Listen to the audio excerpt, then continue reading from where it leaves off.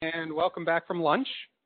We're going to start our third session, and it's going to be about nutrients. My name is Eric Dunlavey. I work for the San Jose, Santa Clara Regional Wastewater Facility, City of San Jose. So our third session is going to be about nutrients, or at least it will be about certain water quality effects that are oftentimes linked to or associated with nutrients. Some of you who may not be plugged into the nutrient science effort or may be relatively new here or not in the wastewater community may wonder why nutrients. San Francisco Bay receives some of the highest nutrient loads among estuaries worldwide, with much of the loading coming from wastewater discharge to the bay. And despite these high loadings, the bay has not historically experienced the water quality problems typical of other nutrient-enriched estuaries, like persistent, very high, unhealthy levels of algal biomass and low dissolved oxygen. It's not known whether the current level of nitrogen loading or nutrient loading will continue, or which will continue to increase in proportion to human population increase, is sustainable over the long term. So special studies and expanded monitoring funded by the RMP and also funded in large part by separate contributions by wastewater agencies are carried out through the nutrient management strategy to examine water quality conditions that can serve as ecological indicators and responses to ecological indicators of nutrient over-enrichment. In addition to examining those ecological indicators and responses, the potential impacts and causal factors of these potential negative conditions on human and ecological health need to be more extensively evaluated. And unlike most of the pollutants of concern that we're familiar with in the RMP, and this goes back to sort of what Phil was talking about this morning, in the RMP and the regulatory world, we're usually thinking about things in terms of their toxicity, and nutrients don't fit that typical dose makes the response framework. The nutrients are rather an essential component to a healthy estuarine system because without them, algae, which are the primary producers in the base of the food web, can't grow to support higher trophic levels. So some nitrogen is absolutely essential for a healthy bay, but too much nutrients can cause problems. And the nutrient issue is further complicated because of the bay's response to nutrients. It's influenced by a number of physical and biological factors, including suspended sediment concentrations, light availability, freshwater inputs, ocean conditions, and other factors. So these factors themselves vary throughout the bay, and a wide range of monitoring and special studies are needed to understand what might happen to bay water quality as a result of changes in nutrients and other factors. So the three talks today are related to some component of evaluating those ecological responses to nutrients. And our first speaker is Dr. Barbara Baginska. Barbara's been with the Planning and TMDL Division of the San Francisco Bay Water Board for the past 12 years. She holds a PhD in Earth Sciences from Warsaw University in Poland, and a master's degree in hydrogeology and groundwater management from Sydney University of Technology. Before coming to the Water Board, she worked for 7 years for the Environmental Protection Authority in Sydney, Australia. And Barbara is going to be presenting on one of the factors that are used to evaluate nutrient over-enrichment, although that's not the only thing that affects dissolved oxygen. She'll be telling you about dissolved oxygen TMDL for Suisun Marsh.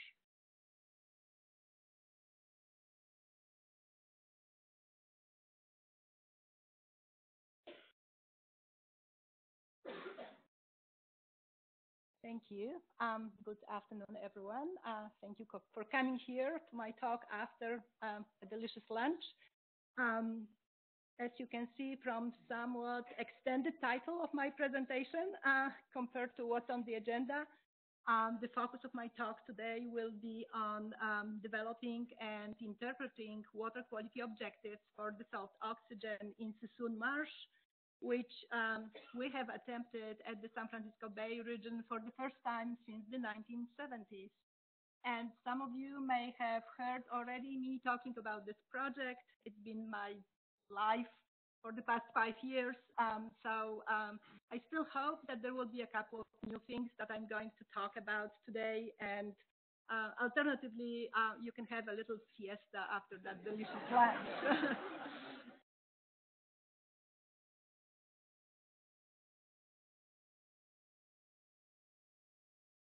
I've done this again.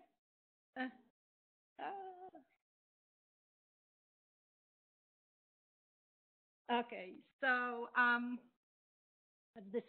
that's the third slide. Okay, so during today's presentation, I will try to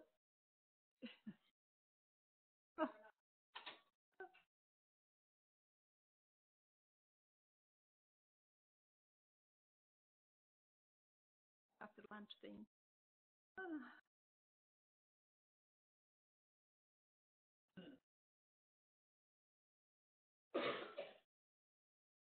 Okay, so could I use the keyboard or okay?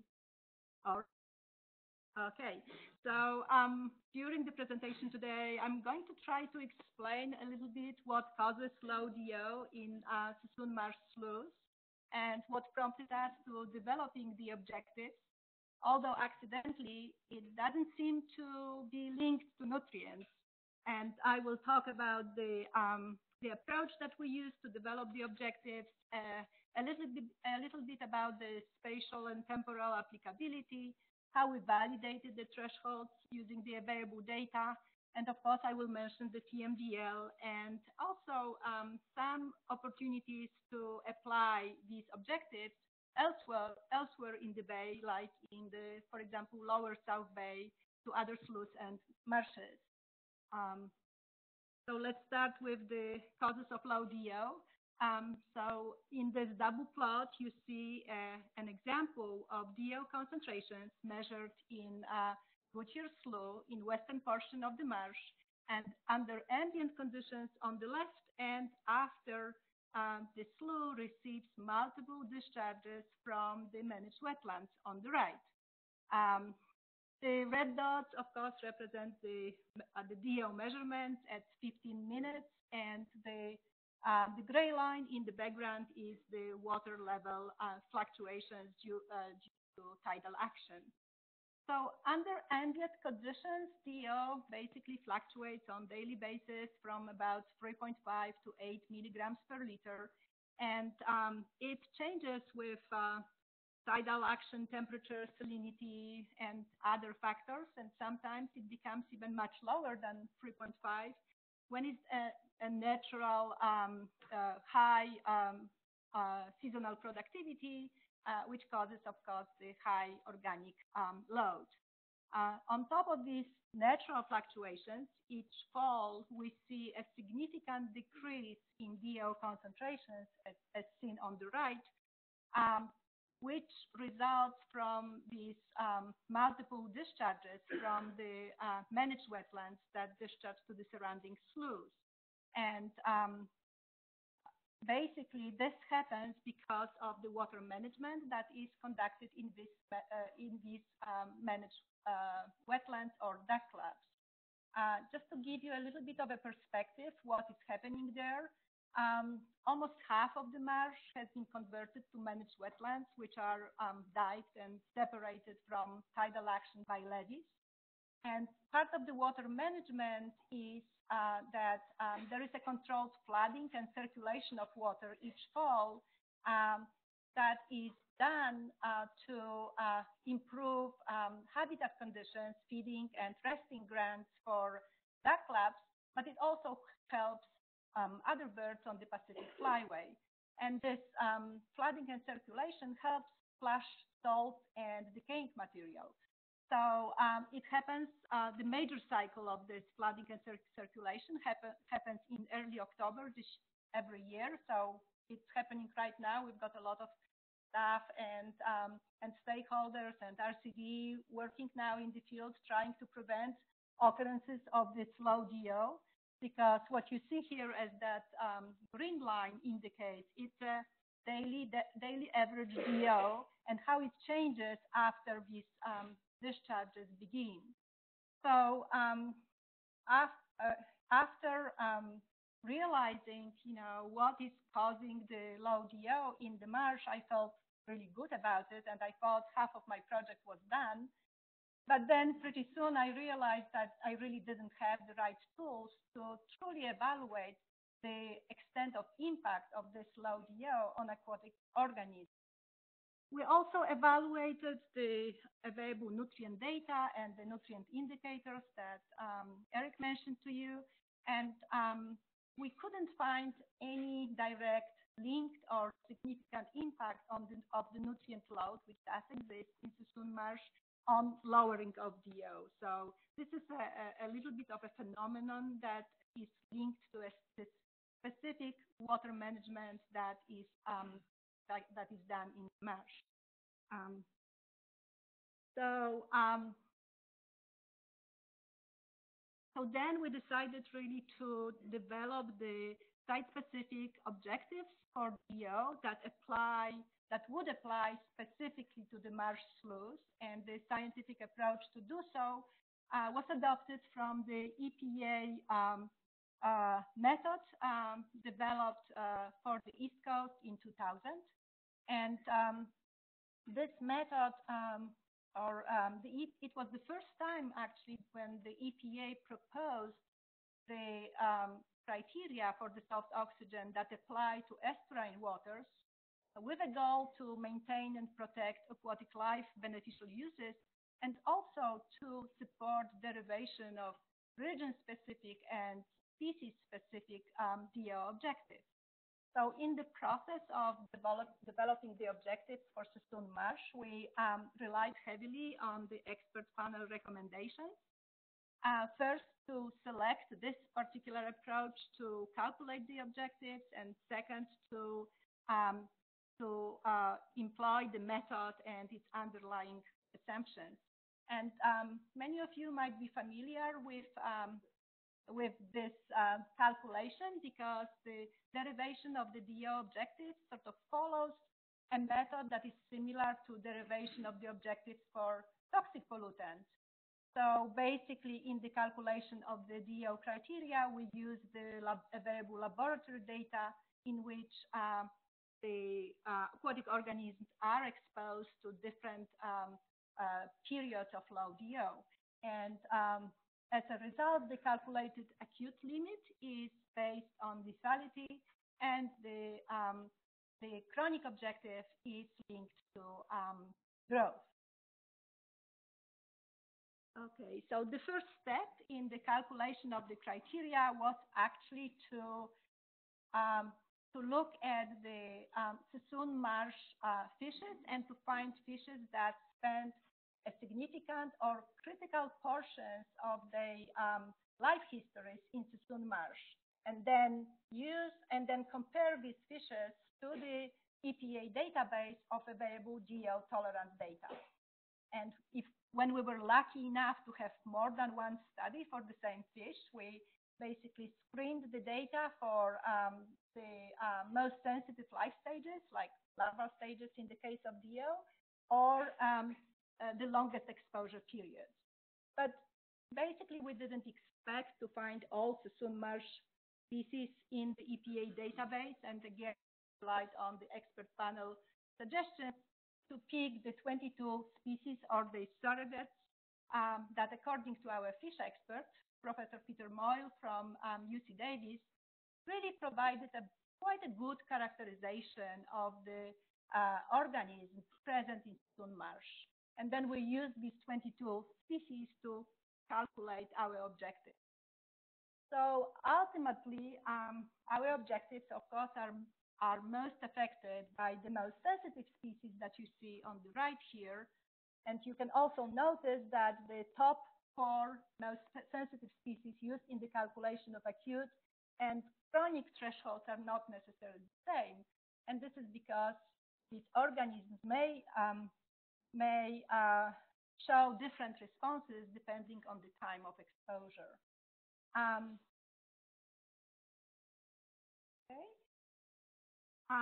finally, this is an example of our objectives that we proposed and that were adopted for Suisun Marsh.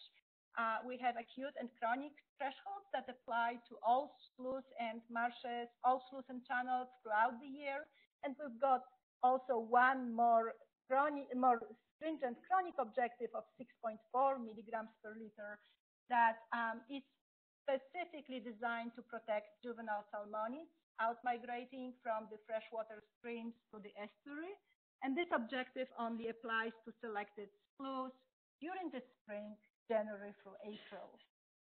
So now is the time to sort of take a step back and look at all of this. And I would say that it took us a very long time to come up with the list of species to calculate the objectives. But after, eventually, when we decided that this is it, it was somewhat straightforward to use the EPA models to and using the Tetra Tech expertise, because Tetra Tech helped us on this project, to calculate these thresholds. What was challenging, though, was how we were going to apply these thresholds so we can ensure that aquatic life beneficial units are protected. And here, I think the arm waving would be necessary. That animation would be helpful here, because we did a lot of that with the experts. So to help with this challenge, first we used the reference condition approach, which I'm going to show you next. Basically, we used the available data, continuous data for the minimally impacted first and second mallard sloughs in the marsh, and compared this data to the thresholds. We also did the same comparison for the Goodyear slough, which is our focus impacted slough in the western portion of the marsh.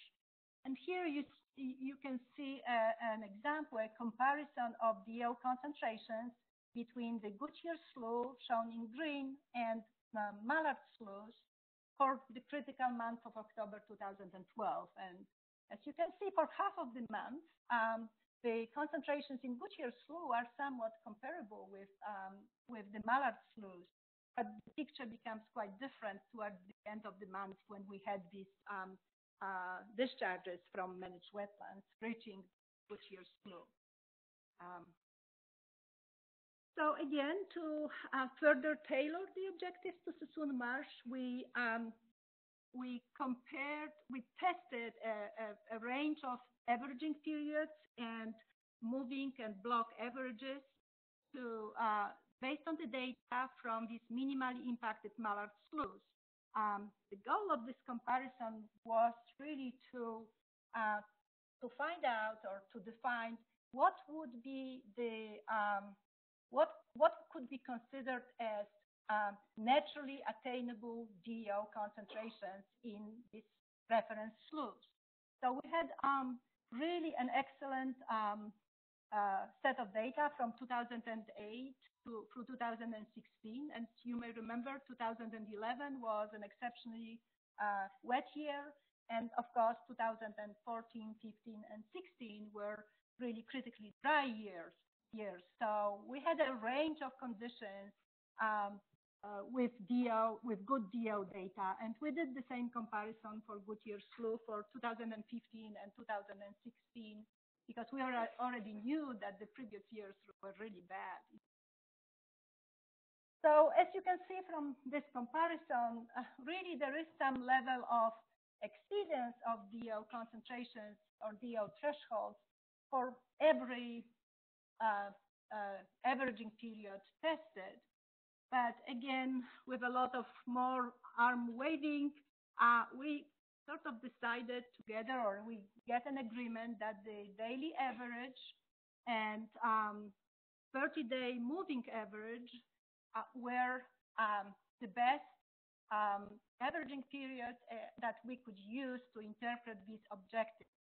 Firstly, because these 1-day and 30-day averages were comparable to the periods of exposure that were available in the EPA database. So they were used to calculate the objectives.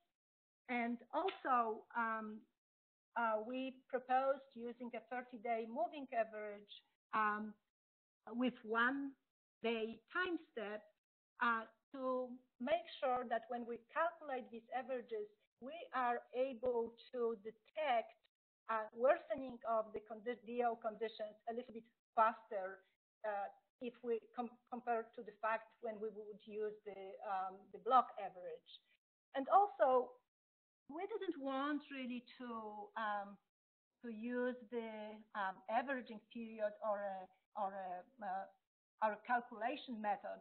That would result in 100% of meeting the objective. I think everyone in this room knows that you can't really predict the nature. We can work I've been working in the marsh for a reasonable amount of time.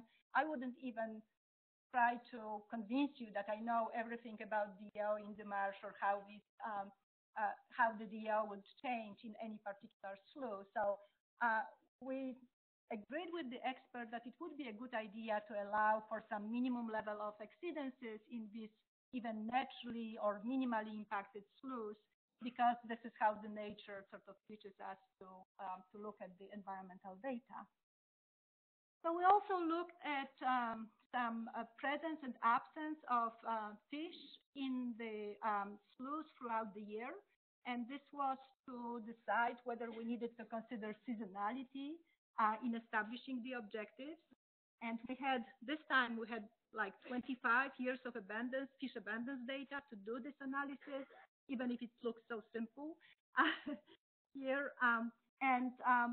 As you can see from this comparison, really fish is present in these sloughs throughout the year, with maybe one exception, which is the salmonids that seem to be absent from the sloughs May through December, but really abundant February through March. So again, we use this logic to decide that our general objectives should apply to all sloughs and channels throughout the year, and it's appropriate to use this more stringent objectives to protect juvenile salmon.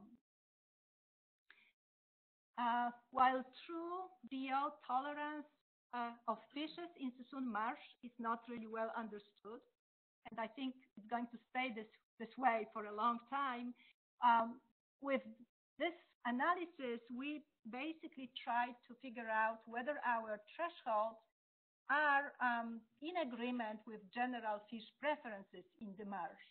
So what we did, we looked at the presence and absence or the catch levels of various important native and non-native fish species as a function of salinity and dissolved oxygen. And we did this kind of analysis for many different combinations of fish and sloughs. And you have here only just a snapshot of the analysis that we did. And basically what all the graphs or all the plots convey is that our lower level threshold of 3.8 milligrams per liter is an appropriate objective for the marsh, because fish, as you can see here, is hardly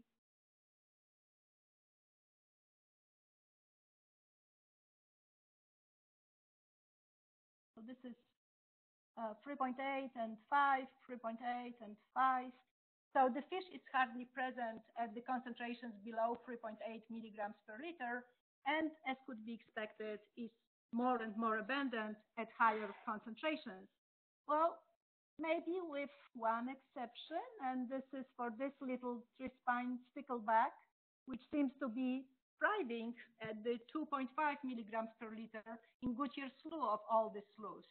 So from the literature, we know that at 2 milligrams per liter is usually considered as indicative of really hypoxic conditions. Fish kills can happen, and causing huge impairment. But in the marsh cannot be boxed, cannot be ruled. There are different conditions or different things that can happen in the marsh. So it teaches you to be humble. Okay, so with the site-specific objectives in place, I was finally able to propose a TMDL, total maximum daily load. But again, we don't have nutrient impairment. DO is really something that we all need.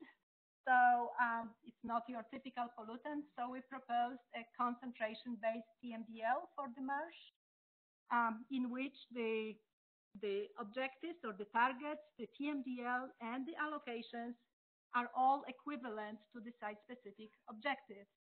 And in this case, the sources of low DO, like managed wetlands or municipal wastewater or stormwater, in order to meet the allocations, they have to meet the water quality objectives but they have to meet these water quality objectives in the receiving waters, so in the sloughs. So this makes it very simple for everyone to understand what they have to do, and it's easy to monitor. And also, for us, it provides an additional level of insurance, basically, that because we want these water quality objectives to be met in the sloughs, then that also means that the slough will provide the right environment for the aquatic life beneficiaries. Okay, you see?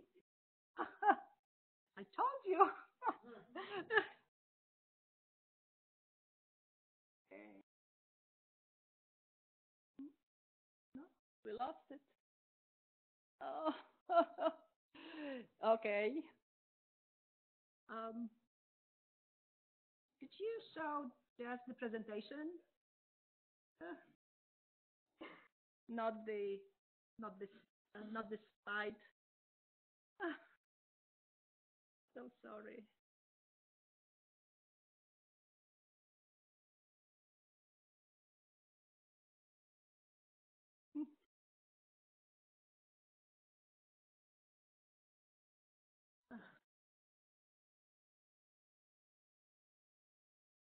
Okay. All right. So yeah, just one more slide.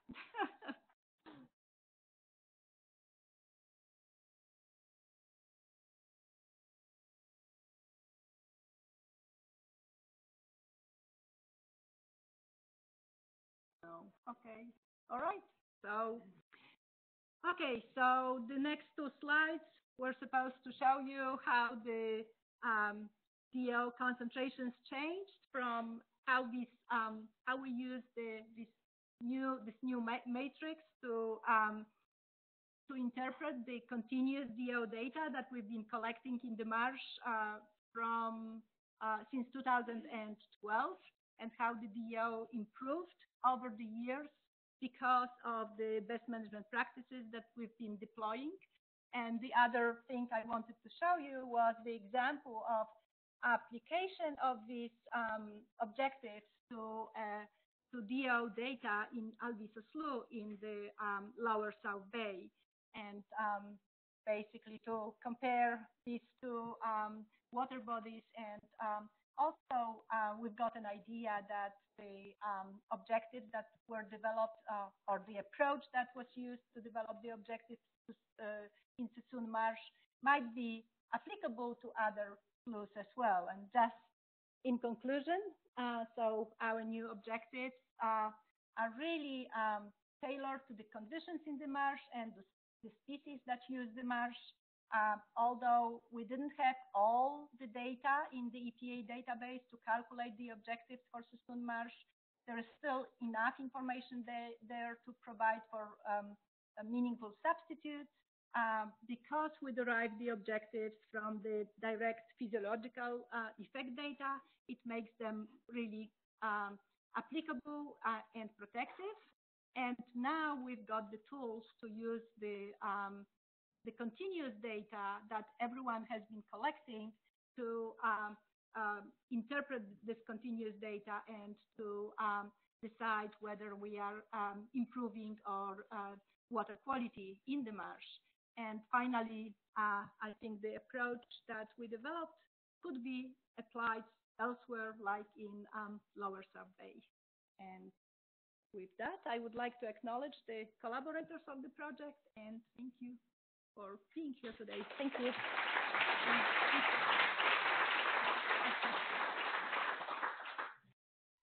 Thanks, Barbara. Please hold your questions till the panel at the end. So our next speaker is Dr. Zhenlin Zhang, who received her PhD from the School of Earth and Environment at the University of Western Australia in 2011. She joined SFEI in 2017 as a water quality modeler, and her work focuses on applying and developing numerical models to understand factors controlling nutrients and phytoplankton dynamics in San Francisco Bay.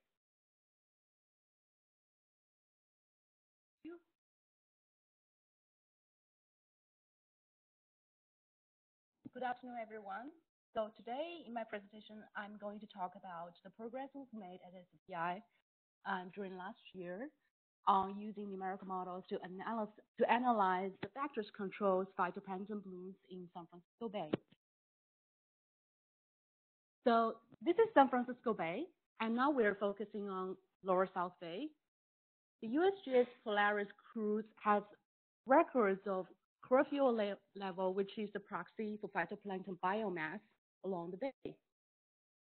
Now, for this particular presentation, I'm going to focus on this historical bloom event in 2013, where chlorophyll A level reaches 116 microgram per liter, which is about 8 times the historical average for that particular month. So why do we care about phytoplankton blooms? San Francisco Bay receives large amount of nutrients from wastewater treatment plants, and for majority part of the year, and the nutrients would be transported outside of the bay without causing a harm. However, the presence of high nutrient level under right conditions has the potential to fuel a high phytoplankton bloom event. Now, having phytoplankton bloom may not necessarily be a bad thing. However, when phytoplankton dies, the respiration of the dead material consumes dissolved oxygen in the water, which can lead to low DO issue. And the low DO issue can result in negative impact like fish kill that Barbara just explained in her slide. So at the same time, the elevated level of phytoplankton biomass, together with other conditions like high temperature or long resist time, can also result in higher risk of harmful algae blooms. So in order to break the chain reaction from high level of nutrient input and negative water quality impact, we need to understand exactly under what condition a bloom can be initiated, what controls the peak, and what eventually terminates the bloom. So let's first focus on phytoplankton. What factors controls phytoplankton biomass for any given time or location? Phytoplankton needs nutrient and light to grow.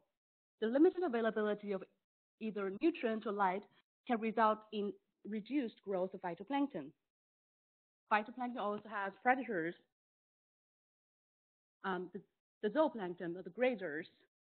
When the zooplankton is abundant, phytoplankton biomass, we may not be able to observe increase in phytoplankton biomass even when phytoplankton growth rate is really high. And this is because the additional phytoplankton growth may be completely consumed by grazers. So these are the processes happening at one location and time. There are processes that happening elsewhere can also affect phytoplankton biomass observed at this location. The transport. The transport is really important because just because you observe high phytoplankton biomass at this particular location does not mean the phytoplankton was generated all locally. It could have been produced elsewhere and then transported in this location, to this location. Or on the contrary, just because you have high production of phytoplankton does not mean that we're going to observe a bloom event, because the production can be most of the production can be just transported to other places and disappear. So a laundry list of processes of factors controlling phytoplankton biomass include nutrients, light, transport, and grazing. To capture all these processes, we need a coupled hydrodynamic and biogeochemical approach. The biogeochemical model captures all the in-situ processes I have discussed in the previous slide. And the hydrodynamic model resolves the flow and mixing throughout the day. I'd like to emphasize the transport term does not only mean flow, it actually means the transport of mass by the flow in the unit of concentration times the flow rate. The transport includes three terms. Advection means the movement of mass from one location to the next by the flow, whereas the dispersion and mixing has a net effect for transporting mass from high concentration region to low concentration. However, one more focused on horizontal direction, basically dispersion by tide, and the other focusing more on the vertical direction along the water column. So we're applying this coupled modeling approach to San Francisco Bay, and now I'm going to show you the results from the model for this particular lower South Bay location on the top surface cell where the bloom was observed. This is our modeling result. The solid line represents the daily average value from the model. The shaded area represents the daily range from the model, and the circles represent observation values. You can see that our model is doing a really good job in capturing that historical bloom event at this particular location. Our model is also able to capture the spatial distribution of chlorophyll A, both during the bloom events and the non-bloom event. So again, on this slide, the circle represents observation, and the color contour represents our modeling results. And one interesting thing I noticed is that the Polaris cruise largely missed those most interesting areas where high chlorophyll bloom concentration were observed, such as the shoal area in South Bay and San Pablo Bay. That means that to further validate our model performance in these regions, we need to measure chlorophyll A at those locations. And starting from 2017, SFEI has deployed sensors at this particular location in South Bay to record water quality and environmental conditions, including chlorophyll A level. So our future modeling results, modeling work can be better improved with this particular mooring deployed at this location. So the model can do more than just capturing a historical bloom event. We can use the model as a diagnostic tool to actually investigate what factors causes the bloom event. Plotted on this figure, the gray line at the background shows the shape of the bloom so that we know when it starts and when it ends. The dark line here represents the time rate change of chlorophyll A. So the positive value represents the bloom is growing, whereas the negative value represents the phytoplankton concentration is decreasing. So from the model output, we can actually separate each of those factors and identify how they contribute to this particular bloom event. First, plot is the nutrient, and then light, and then the transport, lastly, the grazing term. So now we're focusing first on the initiation phase of the bloom.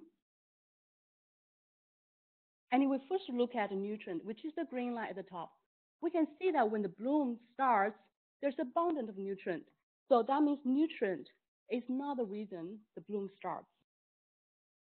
And then let's focus on both light and transport.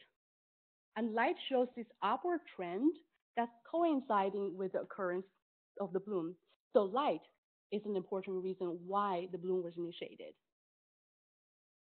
And the impact of transport shows there's a negative trend.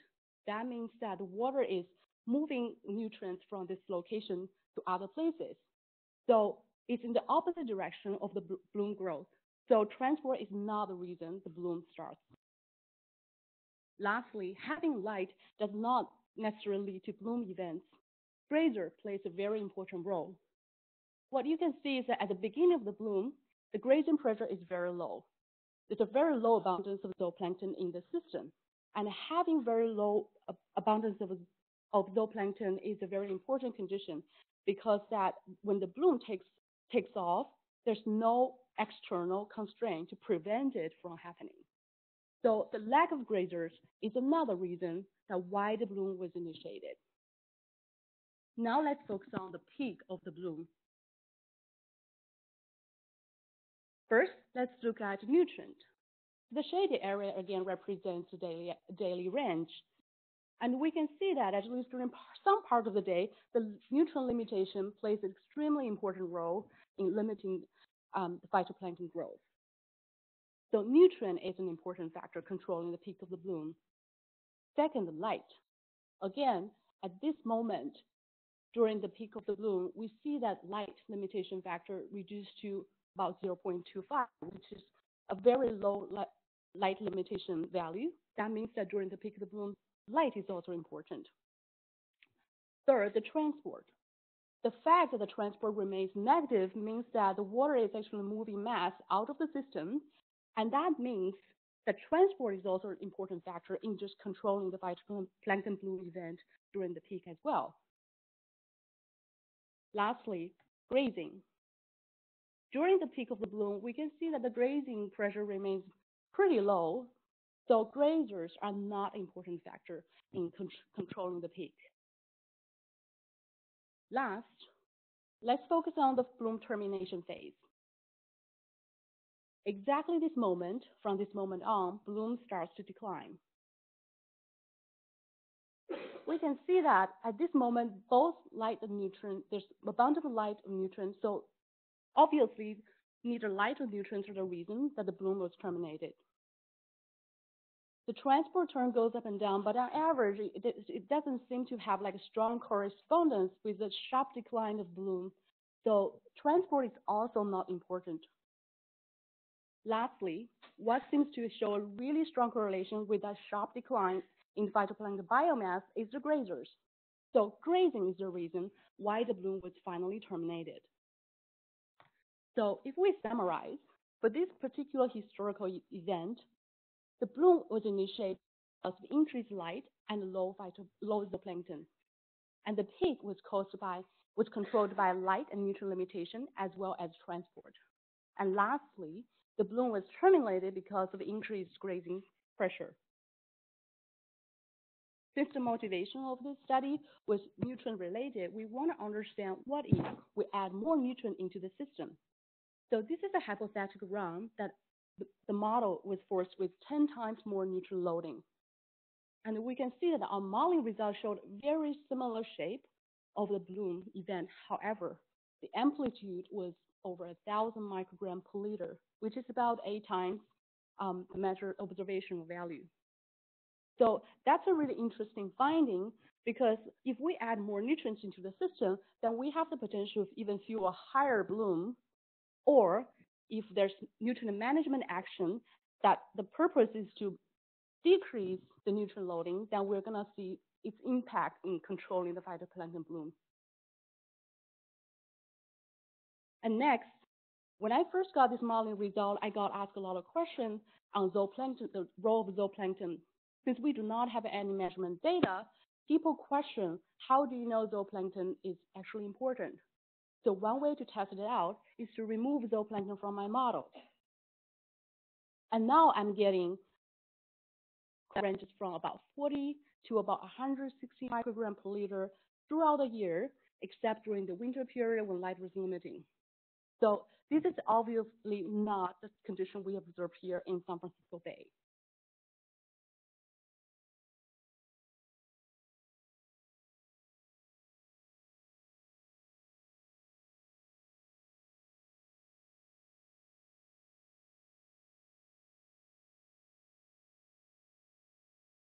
Great. So far, I have demonstrated the chlorophyll level chlorophyll A level, as well as the diagnostic terms for this one particular lower South Bay location and only at the surface. I just want to emphasize our model is a three-dimensional model, and we can output chlorophyll A concentration as well as all the diagnonical information for any location and time.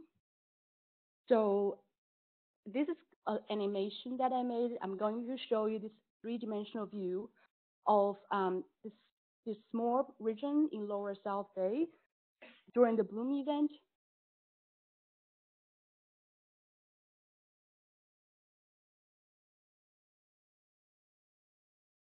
So the movement of a grid represents the water level change.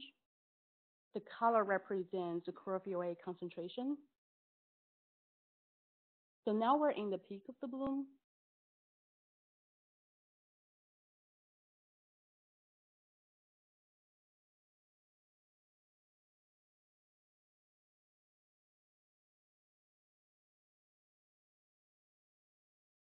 So to conclude, in this presentation, I have demonstrated how we can use a coupled physical and biogeochemical approach to not only reproduce a bloom event, but also to dissect what factors causes initiation, what controls the peak, and what causes the termination of the bloom event.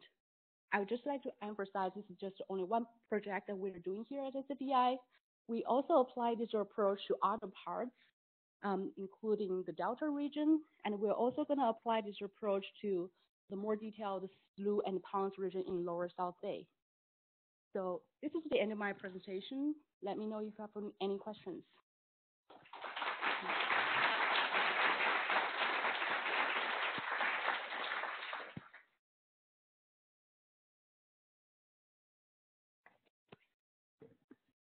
In order to make up time, we're going to ask you to keep your questions for the panel at the end. So I'm going to move along to our final speaker in this session, Dr. David Senn.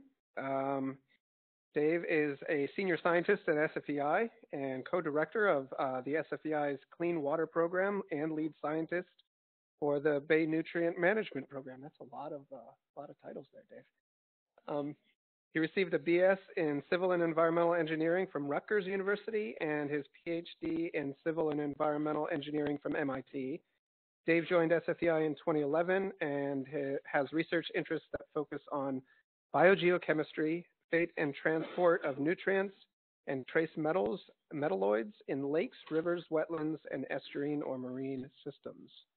And Dave will be presenting on harmful algae in San Francisco Bay. Thanks, Eric, and thanks for the invitation to present today.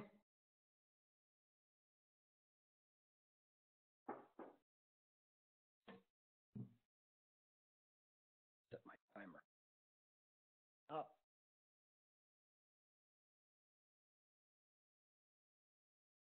Here.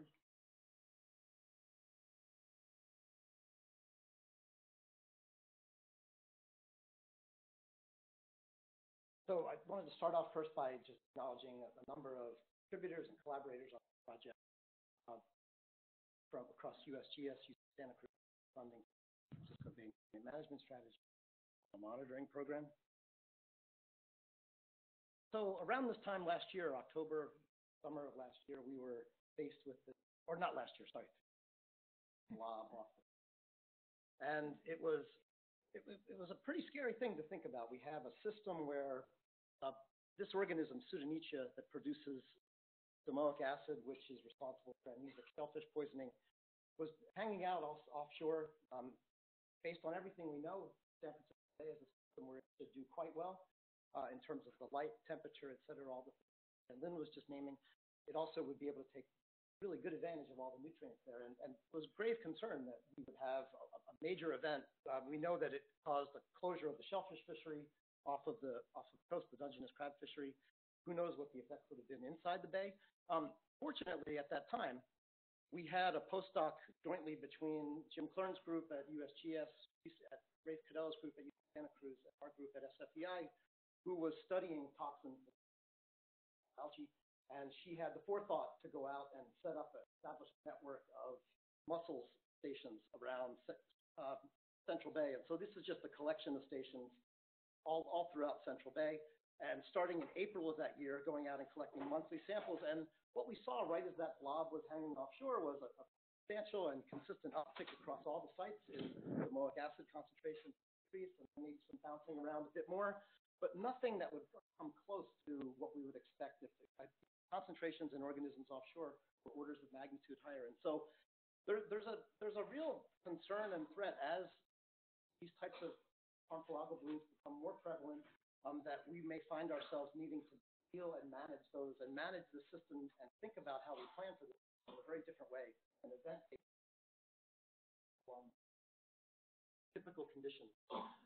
San Francisco Bay has high nutrient loads, high nutrient concentrations, as both Eric and Zhenlin mentioned. The nitrogen and phosphorus loads place the bay in the upper 90th percentile of estuaries worldwide. Concentrations in the bay exceed those recently upwelled water, so there's plenty of nutrients for things like Suisun or other phytoplankton to take advantage of. And in 2012, the Water Board established a nutrient management strategy. And the key questions that nutrient management aims to answer is what nutrient loads can the bay assimilate without adverse impact? What management actions are effective at protected nutrient loads or concentrations? There's obviously a lot underneath each one of those questions. I'm going to talk about one of those topics today, and that's going to be harmful algae and phytotoxins, algal toxins. The questions, see from here too. The questions that we're aiming to answer, first of all, we knew that there were toxins in this system. We knew that there were harmful algae in this system, but we really did not have an idea of what that meant in terms of the health of the system. Is this like every other estuary, or is this something new? And so we had a question of, is this a substantial issue in the bay? Is there a major harmful algae or phytotoxin threat? What would be the sensitive population? Marine biota, humans.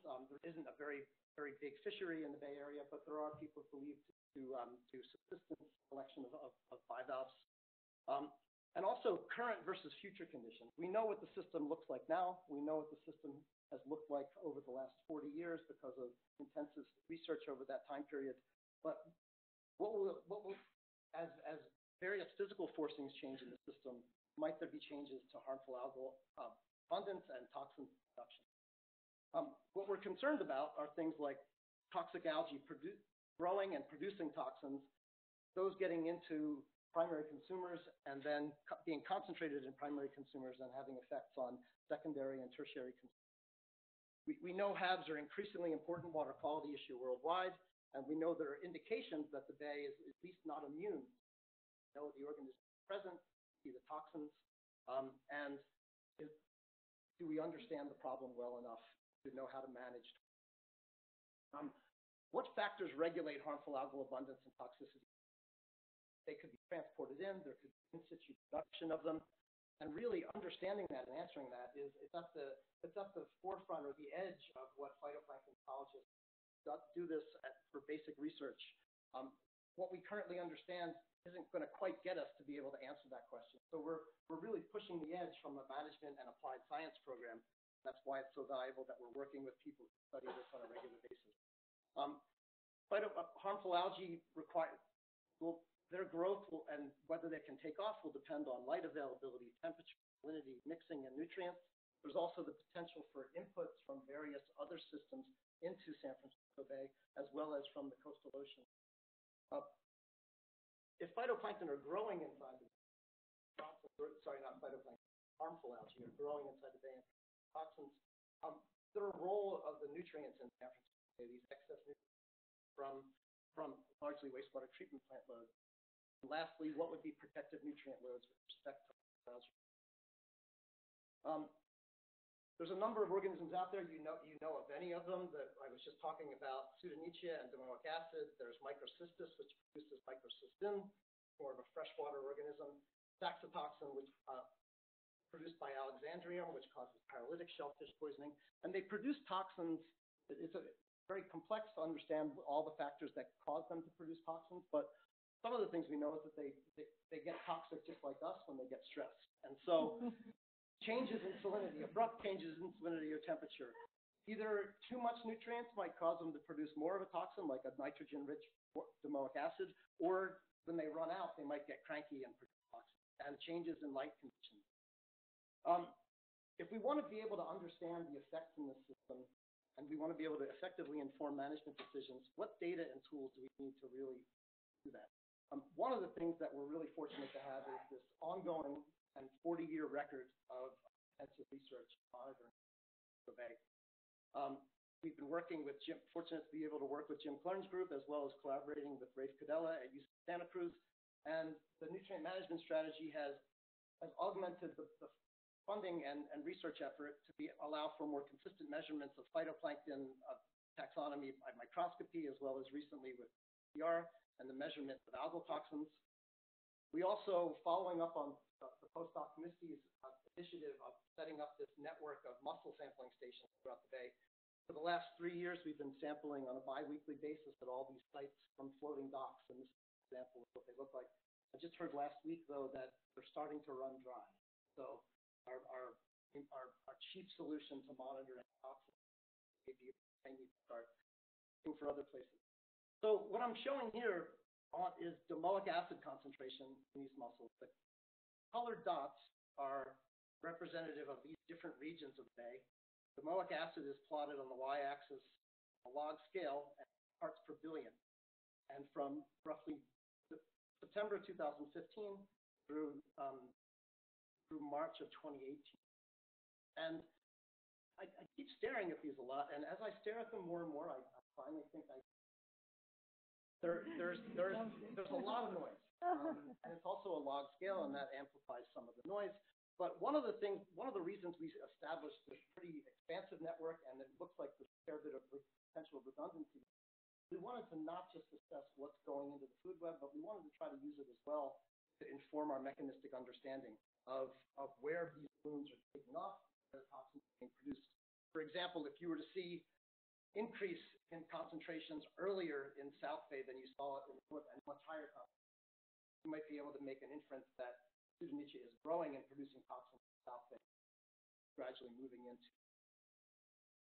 So this is domoic acid. We're also measuring saxitoxin. Saxitoxin was lower during the past year, and then in March of 2018, saxitoxin concentrations actually rose above this 800 part per billion regulatory threshold for seafood, resulted in Alameda County posting that people shouldn't be, if they were consuming shellfish, that they should. So there's actually much higher concentrations of this than we expected. We thought that because we hadn't been aware of an issue that there was perhaps not one, and this is just evidence that one of the reasons that there may not is weren't looking, weren't doing the.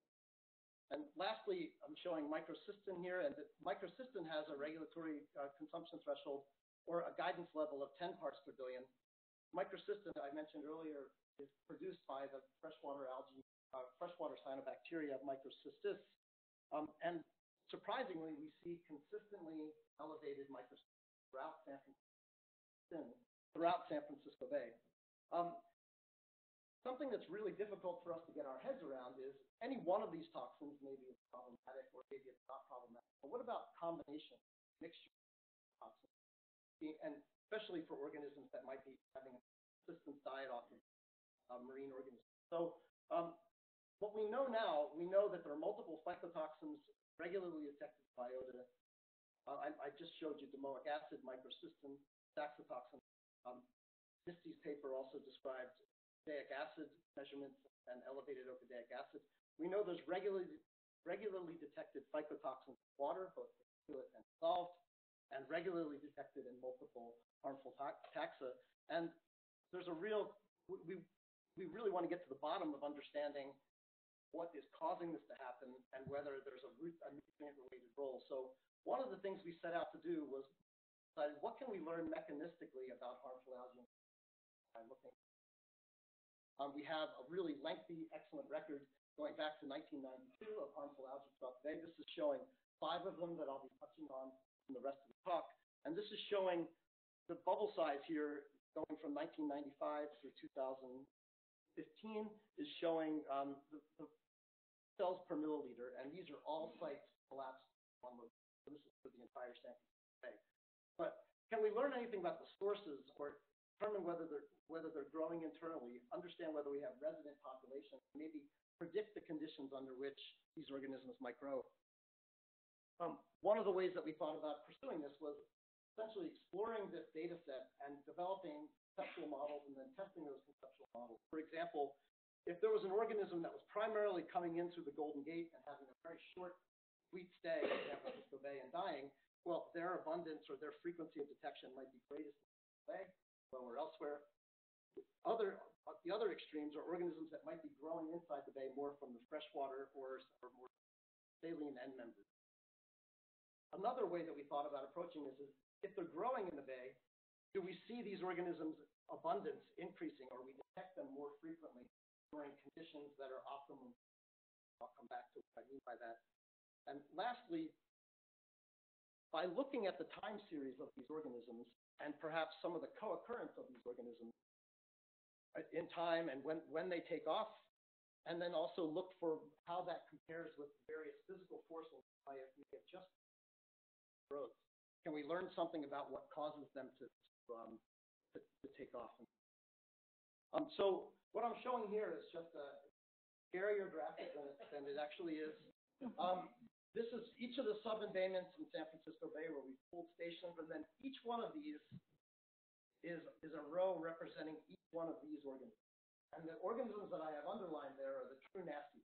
The others are maybe they have someone in their family that's a toxic algae, or maybe it's just guilt by association.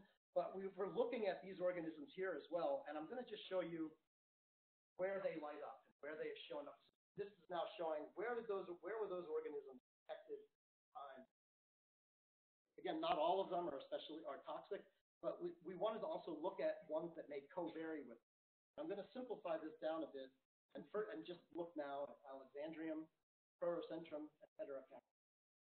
And Alexandrium is the truly problematic one, but we started looking through this data and noticing some interesting features, just looking at in South Bay, and it started to become apparent that every time that Alexandrium shows, very frequently Prorocentrum, as well, very frequently heterocapsid. And it becomes really evident as you start picking through it. And I was working with a colleague in our group, Taylor, as I was showing him some of these plots where I had these spread out in more different ways. He came up with a way of consolidating this to allow us to see it a lot more easily. What I'm going to go from here is this is just presence absence. This is now showing the density. And so again, in these areas where one of them takes off, the others also take off. It almost, as I look at this, I can almost feel them coming out of the sediment, little volcano. But you can see them all co-varying, or some amount of covariance, or at least the eyeball test of before you want to dive into a more sophisticated statistical analysis. Do we see something here that might make sense?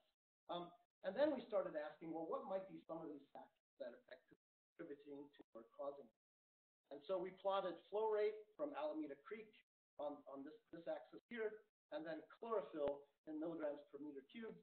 And one of the things that begins to pop out here is that when there's a major flow event, and when there's a major production of phytoplankton as chlorophyll goes up, these organisms also. So coming back to the point that I was mentioning before, if we're asking the question, are these organisms growing internally in the bay? We want to look for conditions that favor growth of other phytoplankton, and then see whether or not they also off on. Something that I don't know if any of you noticed something interesting about this plot, where in Alexandrium I was focused very much over here before, but then we started looking. Out here in the distance or in more recent times, Alexandrium has gone away. And so has this system once again made a shift, and we're now seeing different types of organisms co-varying? It even becomes more apparent when you add these other sub-embayments back in. See this place where there's virtual absence.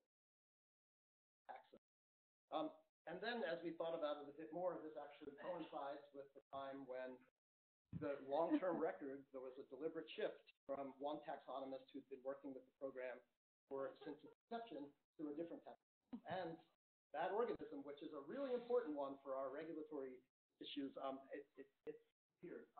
Fortunately, we kind of caught this enough, and we also fortunately had been archiving some samples, some extra filters, and so we did a pilot sequencing where we could just sequence everything that's in there and look at who's present, and including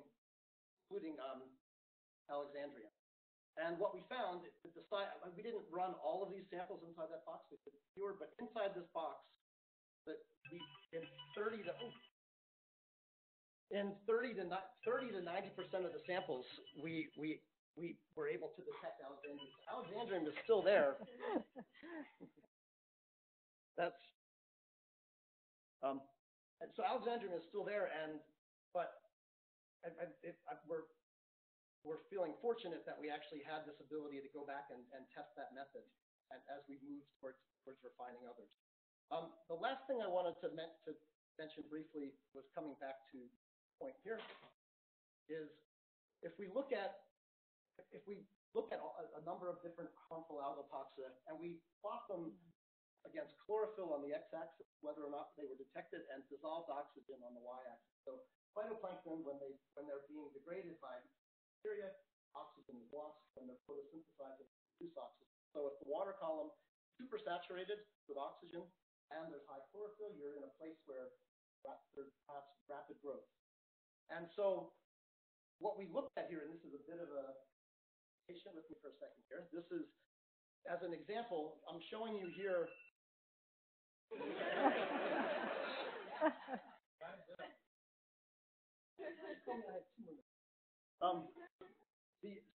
So what I'm showing here is Thalassiocyra, a healthy diet. So this is responsible for many of the blooms in the bay. And so we wanted to look at Thalassiocyra in the framework. And so we have discrete chlorophyll on the x-axis, oxygen on the y-axis, and then this is the upper quartile of chlorophyll is over in this quadrant up here and above 100%. And what we see for an organism that is responsible for many of the blooms in San Francisco Bay, that not surprisingly, it's present when the blooms are. And this diamond means that it's in its upper 25th percentile of abundance. We can then go and look at some of the other taxa. Alexandrium on the top, Carnodinium, Pseudonychia, Dinophysis, Mass. Where does Alexandrium show up most frequently? Show up in not growth or is growth? That one I think I already gave away the answer with the last example. But we see Alexandrium frequently in elevated chlorophyll and also in periods where the growth is active growth. And then Carnodinium, maybe it's growing a little bit over here too, but not quite as obvious.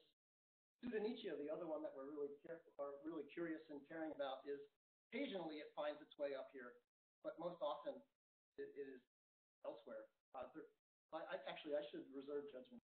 There's I think that depending on where you look and the time of year, it might find itself more. So with that, just wanted to summarize that the bay has nutrient concentrations that are sufficiently high that adverse impacts could occur if those nutrients.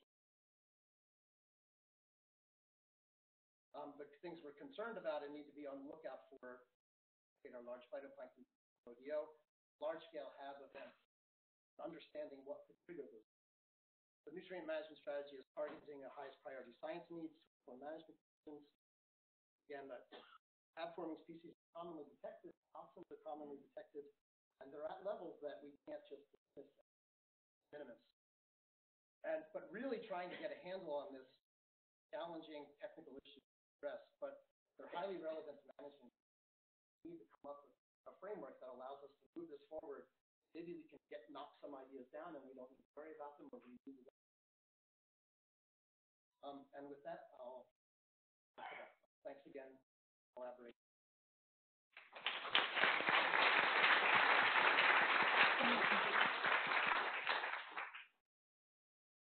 Yeah.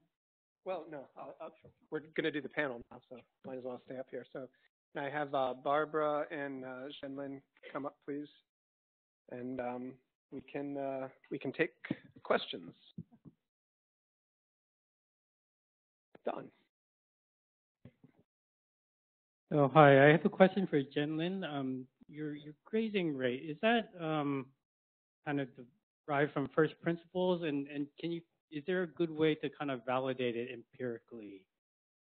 You know, is it a fitting parameter on the model, or how do you get that grazing rate? So, so the grazing rate is modeled as a functional field environmental factors, including the concentration of chlorophyll and the zooplankton biomass itself, and the mortality of zooplankton. And so it's actually dynamically modeled. Yeah, so there's no way to actually ground truth the correctness of the parameters. The only way to find it out is to run the model, tune the parameters until the observation matches the model. And I do acknowledge that there's definitely uncertainty in our model in terms of multiple choices of parameters may produce very similar results. So the only way to test it out is to be able to perform the similar analysis for multiple years. So you find like one set of parameters works for this year, reproducing bloom triggered by this specific kind of condition, and also works for a different year, either like produce no bloom or reproduce that there's no bloom, then we have more confidence. So it's going to be an iterative process. Would there be a way to like grab a liter of water and you count zooplankton or something that tells you, oh, this is realistic water magnitude?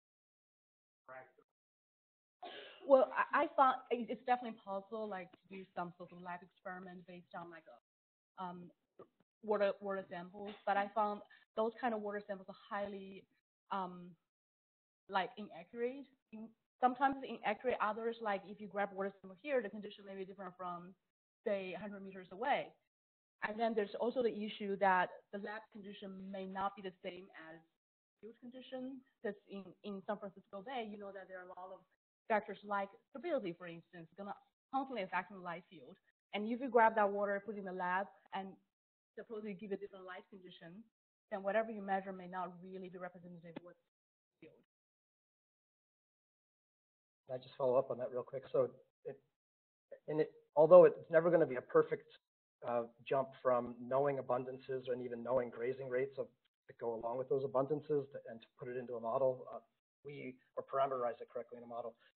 Once we did start seeing these results about the importance of the grazing pressure, we started a study to begin collecting biweekly samples for zooplankton, counting at least, with the idea that we'll at least have the abundances and the taxonomy, and then with the intent that gradually we may move towards some feeding studies better constrained. Other questions? Naomi?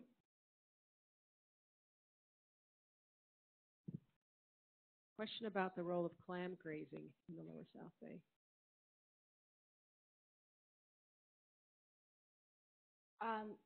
For our model, at the moment, we do not have grazers in there, but I definitely think that grazer can play a very important role.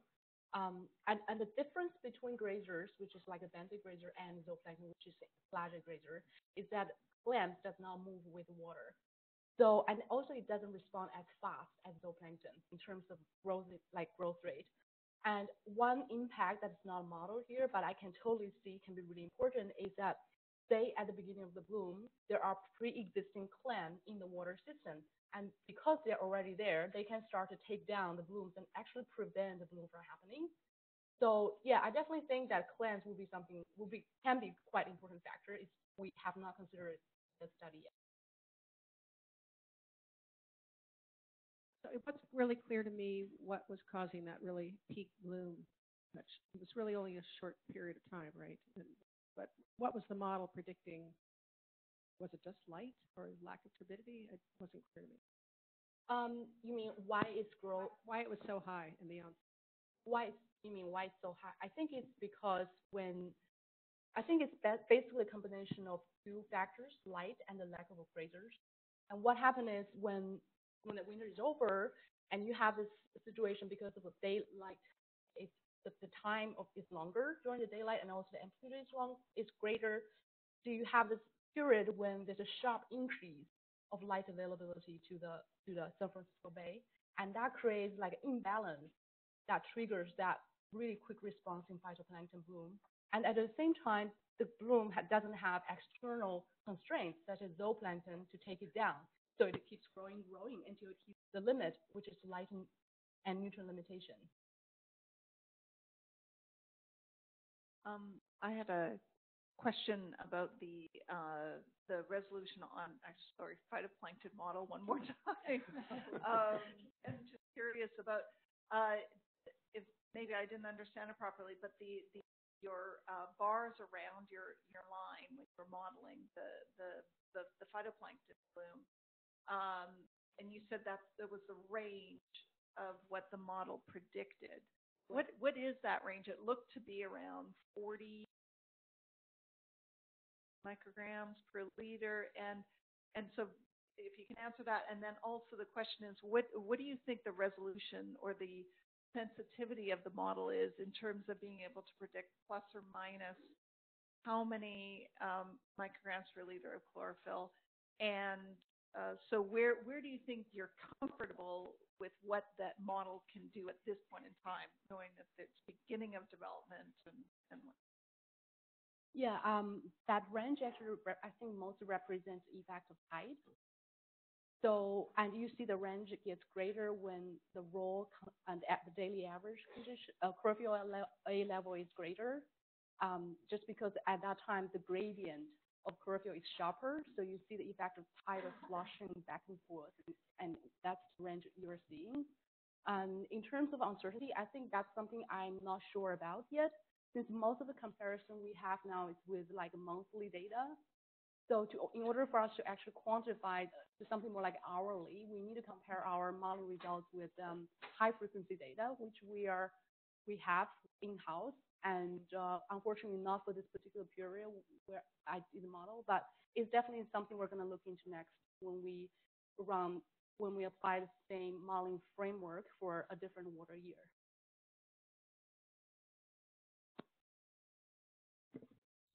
Lester's hand.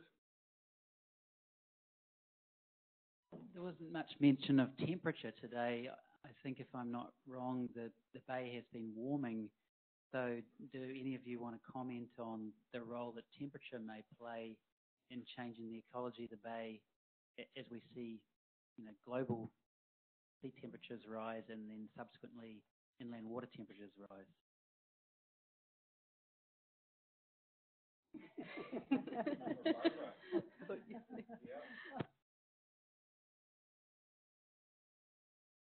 Well, we definitely are seeing the decline in DO concentrations in the sloughs due to temperature, and the temperature combined with the lack of mixing and limited tidal exchange is the major factor that contributes to the declines in DO that we are seeing in the marsh. So I think similar would be seen in South Bay, or especially in Lower South Bay, which also suffers from not enough tidal exchange towards the end of summer. And it's shallow. Shallow, yeah. I haven't been thinking about it as much for the bay proper, but for the delta have been putting some thought towards it, in particular because as you get into higher and higher temperatures into the 20s, 21, 25, all of a sudden you start shifting the sweet spot out of cryptophytes and other tasty organisms into cyanobacteria and microcystis in particular. And so I think there's a real potential for a shift in the community, a shift towards chlorophytes and cyanobacteria, as well as a shift towards toxin producing.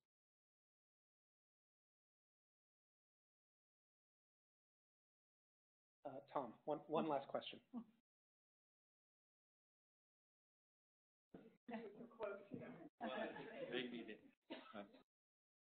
Yeah, if I can get this to say. So what's illustrated here is what we've known from get-go, that it's complicated. And production of harmful algal blooms is further complicated by the fact that they don't happen very rarely. So we don't have the benefit of studying multiple events to get our insights. So we're going to be challenged to actually we have to have some confidence in our intuition and logic applying to how the model prediction. But my thought is we also similar modeling the delta where blooms happening more often. Are we going to be able to? can we use our ability to predict there and study events there in a manner that allow us to inform South Bay similarly, or the conditions are different than we can't extrapolate? By making sense, like we. I think I understand what you mean. Yeah. So one of your points about the ability to use models in a very challenging setting where you don't even yet know all the factors that cause something to occur. I think that one of the places people have had some success, or at least they're certainly trying as hard as they can, is along the coast, looking at predictive models or probabilistic models for the risk of a harmful algal bloom along the coast. And that's something that what is available there is the observations that those events have happened. And in the Bay, as you pointed out, they have not happened with the level of just clearness that we might need in order to know that. Yeah. So I think that it's going to be. I think we do need to, as we've talked about a lot, that we're going to need to come up with an approach that allows us to hopefully explore some of these issues and know what we need to keep on the table and what we can dismiss as not important. I think it's going to be through a combination of observational data and maybe some targeted modeling studies that help us rule in and rule things out. Okay, we're going to wrap this up now and take a quick break of about 15 minutes. Please return for the next session on emerging contaminants. And just a quick reminder.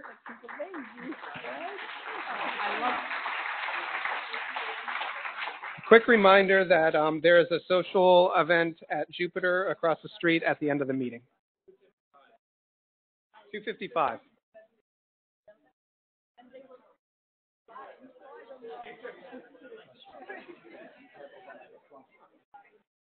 Do you know where? Hey, Maureen. How you doing? That's the best talk I've seen that year. Not that it was already a high bar. Yeah. No, that was good. No, it was fun. Cool.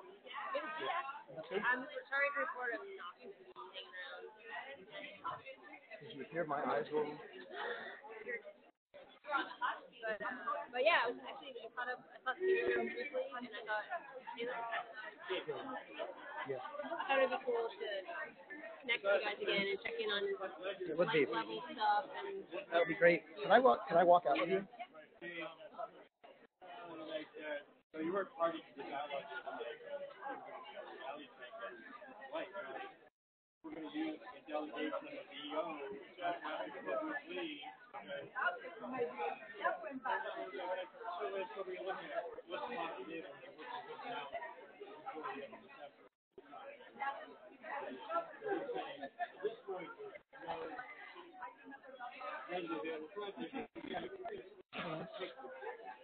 getting jobs done quickly as possible. So again, it's really complicated about connectivity. There is a project. Cross it into and then agree and accept that kind of framework. Right. Because are they willing to hang around for maintaining an ability for 3 years? Right. So if something well, and I think that we're probably